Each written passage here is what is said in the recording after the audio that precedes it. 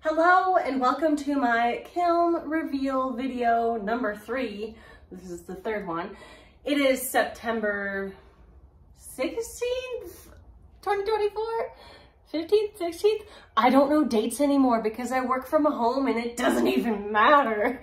Okay, so in this kiln is all stuff that I made. But it's not going to be the most interesting because it's mostly the same thing. There is 35 orange kittens in there, orange kitten mugs with aqua insides. And then there's a couple other things, but nothing that much different. So we're just going to check that the 35 orange kittens are a-okay. So let's see. Okay, I'm not gonna look, I'm not gonna look. And I'm gonna put the, this is very difficult. Okay, gotta look. Okay. All right, so the top shelf, the top shelf, so these are the cones. This is a 5, this is a 6.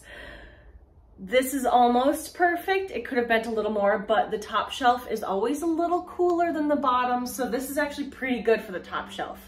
It's higher than a 5, almost a perfect 6.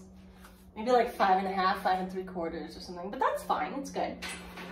Okay, so before the kitten mugs, I have these 2 cat containers. I call them stuff and things containers because they're not mugs, they're cats with little feet. And I made them pink. One of the pinks I thought was going to fade, but it didn't, so let's see.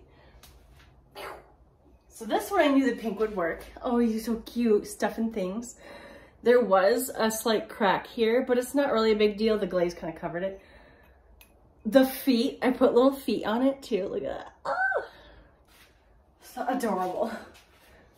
Okay, the other one that I thought was going to fade, but didn't, this one, it just like made cool runny streaks. This is a glaze that's usually meant for a lower firing, but oh my gosh, this is cool. Hey. Oh, the little feet too. Stuff and things. His eyes are so big. It's like, he's like, okay, now the orange kittens, I just have a bunch of them and they look good.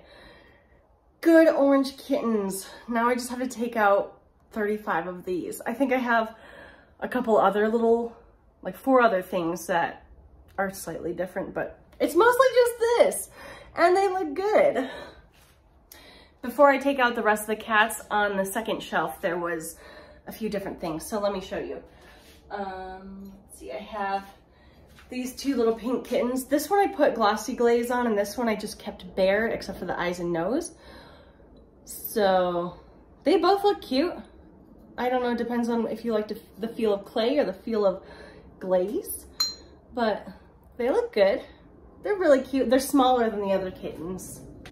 I was testing out the darker orange and it's still just too dark. And then I made a couple more. I just got done with these. I made these like a year ago and I finally glazed the insides and I was like, oh, I don't want to make these again. I'm just gonna fire these 2. And they're tiny, tiny kittens. They're like the newborns. Okay, now let's take out all of the orange kittens.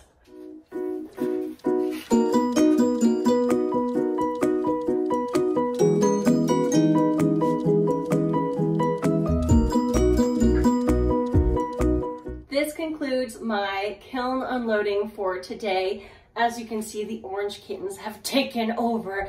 They're truly an army. And there's even 26 of them more like done over there. So there is a lot. I can't wait to make more things. And I think the favorite thing from this kiln unloading is this runny confetti kitty with the wide eyes. But if you'd like to, you know, like purchase something from me, you can go to my Etsy and see what I have for sale. The link is probably somewhere below or something like that. But until next time, have a great day, have a great weekend, have a great week, have a great month, whatever you're doing, have a great one. Bye.